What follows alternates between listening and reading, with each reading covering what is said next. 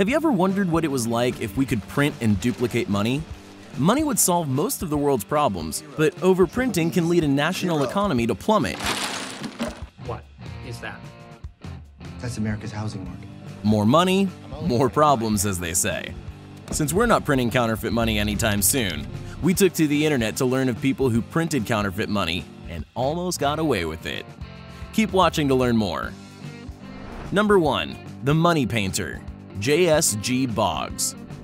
During a diner visit in 1984, J.S.G. Boggs sat at a booth doodling, waiting for the waitress to bring him his order. As he had his donut, he began drawing on a napkin, something you'd see straight out of a movie. When he drew the Roman numeral for 1, his head floated away, and he ended up drawing a $1 bill. The waitress, seeing the completion of his napkin doodle, was impressed and offered to buy the drawing from him. When it was time to pay his bill, which was 90 cents, he gave the waitress the bill. Unknowingly, she didn't realize that it wasn't a real $1 bill and gave him back 10 cents change. From there on, he had money on his mind and never sold his Boggs bills. He just spent them. In fact, he went through an era of excruciating currency recreation and adding little quirks to them. If he went somewhere and they accepted his bill without question, he asked for the change back when necessary. Some of the quirks he added included the phrase Kunstbank of Bohemia on larger bills, or J.S.G. Boggs, Secret of the Treasury on some. While it was time-consuming, he even made prints of his bill and sold those. This wasn't the only thing he did with those bills, though. When he made a transaction and it was accepted, he noted this on the bill and then sold the receipts. When the collectors went to find the sold bills from the incredible artist, they would try and offer a price for the bill. J.S.G. Boggs would offer assistance in finding one of his bills for a small fee, so he wasn't directly profiting from his art, just his assistance. The wild goose chase made J.S.G. Boggs quite notorious to not only art collectors, but eventually the Secret Service. In 1992, J.S.G. Boggs had an interview with the Associated Press to discuss his art collector scavenger hunt scheme, when the Secret Service raided his apartment and confiscated over 100 of his counterfeit pieces. At the time, J.S.G. Boggs was a resident artist at the Carnegie Mellon University of Pittsburgh, and he was staying near the university. For him, this wasn't the end. After visiting London and Switzerland, he tried his counterfeit technique almost everywhere. He found that in some places it worked better than others. That's when he hit the art jackpot with Swiss businesses. Because of his art, he was able to dine with the best and have friends in high places, while being able to move into the best 5-star hotel the area had to offer. His handcrafted currency was made with a fine pen and looked incredibly legitimate. After this, he wanted to try his luck and not plant his feet for too long in one place. When he went to London, he created an art exhibit of oversized tenders. When the constables saw, they raided his event and took him to jail. After that, he was actually charged with multiple counts of forgery and counterfeiting. It was less than 3 years later when he was arrested in Australia, continuing his counterfeit journey. However, he got lucky and even got paid. The judge at the time dismissed his court case and awarded him $20,000 for damages. After learning from his experiences and taking advantage of many countries, he had plans to photocopy his legal tenders, more than $1 million to be exact. He wanted to put them into circulation in the economy and make sure others had the opportunity of reaping the benefits of his Boggs bills. All right, get the fuck off my boat. After the Secret Service learned of his future economy plan, production on the $1 million Boggs bills halted, and his case was dismissed. In 2017, the master artist passed away in a Tampa motel. His real name? Stephen Litzner. He was 62. Number 2. Money in the Toilet. The notorious Albert Talton. Just like in the movies, there's a hidden room that looks quite plain at the Secret Service headquarters. In this room, which is named the Specimen Vault, the walls are lined with filing cabinets. In these filing cabinets are plastic sleeves. Each plastic sleeve contains one piece of currency. While the face value of the tenders are much higher than what's printed on them, every single one of these bills are counterfeit. The room, which is both priceless and worthless, contains every single tender that was confiscated by the United States by the end of the 19th century. The most notorious part of this? Most of the bills in the cabinet-lined walls were actually successfully spent. Because of the lack of technology and the skills of artists, these bills were replicated easily, without confiscation until much later. It wasn't until 2005 when the Los Angeles' Secret Service sector discovered a $100 bill that was fake, but very high quality. It's no wonder how it passed as a legal tender. The 3 years between confiscation of this bill and the origination of this bill allowed the notorious counterfeiter, Albert Talton, to produce and circulate more than $7 million in faux currency. Talton was no stranger to the system, though, as he was a criminal for the majority of his life. Born in Southern California, the charming man was actually quite smart and loved tinkering around with inventions and reverse engineering, something he did often.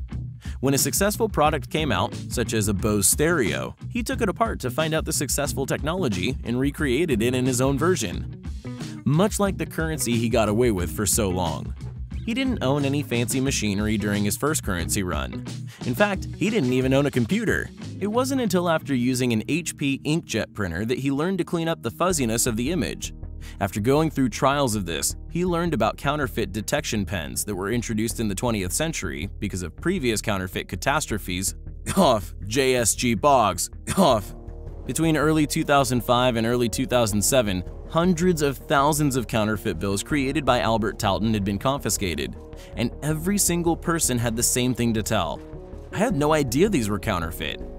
The Secret Service could barely tell either. In August of 2008, the lover of the lavish, Albert Talton, pled guilty to conspiracy and the manufacturing of counterfeit tenders. He was only sentenced to 9 years in a federal facility. We have to wonder if he was able to pull off anything similar with his commissary account in jail. Number 3. Frank Bourassa.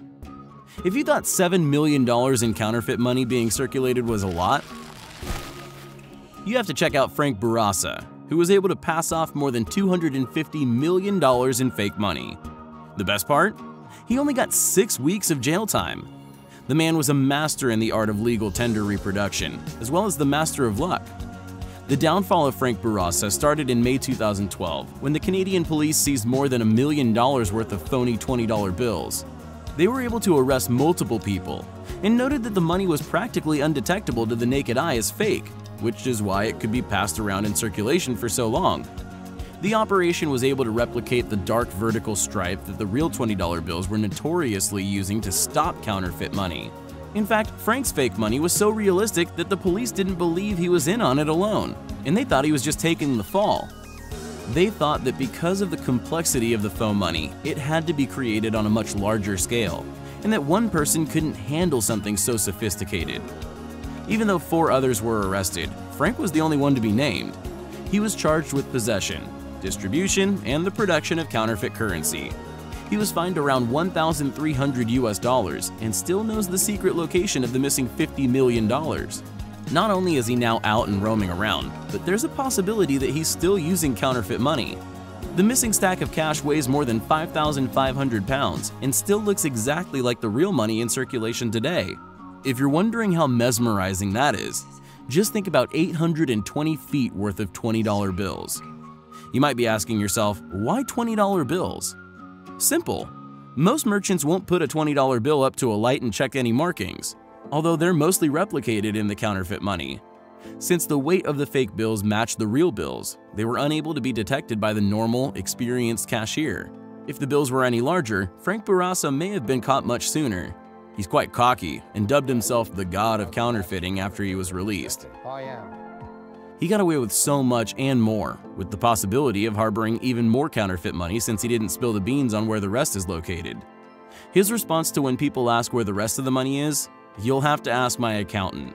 Complex mathematical questions are involved," or something similar.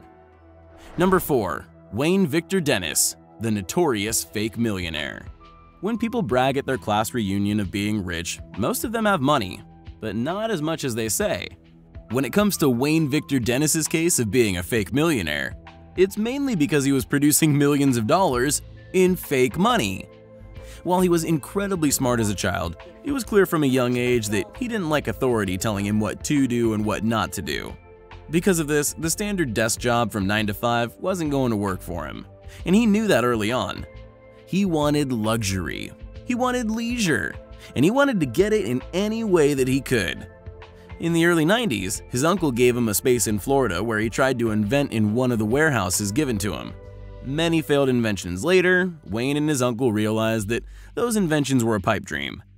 It wasn't until Wayne realized that his favorite movie could become somewhat of a reality: To Live and Die in LA, a movie revolving around the circulation of fake money. He convinced another inventor friend that he could make convincing fake money. Since David Spiller, his inventor friend, had more money than Wayne did, he pitched the idea to Spiller, and he agreed to finance the operation. It takes money to make money, right? Just half a year later, Wayne Victor Dennis produced more than $12 million in fake money and split it with his financing friend David Miller, in thanks for funding the operation and keeping it quiet. He then gave half of what he made to his cousin since they were extremely close, and because he also helped with counterfeiting the money. Then his cousin decided to bury the money in the grassy area of his dad's business, Wayne's uncle's cleaning business that gave him the warehouse originally. That way you only put down like 5%. Of course, Wayne found a stripper friend named Alexia Lopez, who got some of the bills herself. They tested out the bills at small places like restaurants and moved on to the big places like casinos. They were able to successfully pass over $1,000 in fake bills within 48 hours. Of course, one of the cashiers caught on and thought it was fishy. Then a Secret Service agent caught Wayne, and Wayne gave the phony description of, "I found a suitcase full of money in Miami." Eventually, Wayne Victor Dennis confessed and even blurted out where the remaining bills were. He told them that his stripper friend had nothing to do with it and she didn't even know they were fake. An obvious lie. He was sentenced to 4 years in prison and 6 months of house arrest. Spiller, the bank of the operation, was sentenced to 7 years in prison, and Joey, the one who buried the money, was sentenced to 3.5 years in prison. Wayne Victor Dennis wrote a memoir in jail titled The Counterfeit Millionaire, where it became a bestseller. He told his tales of lessons learned and earned his money the real way, by working for it. Number 5. Viktor Baranov, the most legendary counterfeit figure. Let's take it back to a time when technology wasn't as advanced and getting away with counterfeit money was incredibly easy for someone who was skilled and brave. While many got away with counterfeit cash in the 90s, in the 70s it was even easier. Viktor Baranov is noted as one of the most prolific Soviet counterfeit figures. It was found that he had fake money circulating in more than 100 cities. His specialization? Soviet carbovanets. Because of how incredibly accurate Baranov's money was, they thought a highly skilled team was behind the counterfeits. He was an incredibly smart man that loved to invent, but little did his neighbors know, he was creating counterfeit cash in his research laboratory in a shed next to his home. After accurately replicating the most difficult counterfeit currency in the USSR, he didn't go out for days at a time in hopes to create an abundance of currency for circulation. Once an actor, the counterfeit criminal was arrested April 12, 1977 in Cherkassk when he was selling a batch of counterfeit currency. He invented a unique machine that was able to replicate the print currency using molds and paint composition. To this day, some of his techniques are still being looked and people are still in awe. One of the earliest criminals caught in counterfeiting. It just shows how much technology has changed in the last 50 years. Have you ever dreamt of printing thousands and thousands of dollars that could solve your problems? Do you think you'd have the cojones to do the same as the 5 money masterminds above? While we don't recommend replicating money, we do recommend using the same amount of passion on earning your money. If only they had done that in the first place, they may have been sitting in a better spot. Do you have any other crazy counterfeit stories? Have you ever caught someone using a fake bill? Let us know below.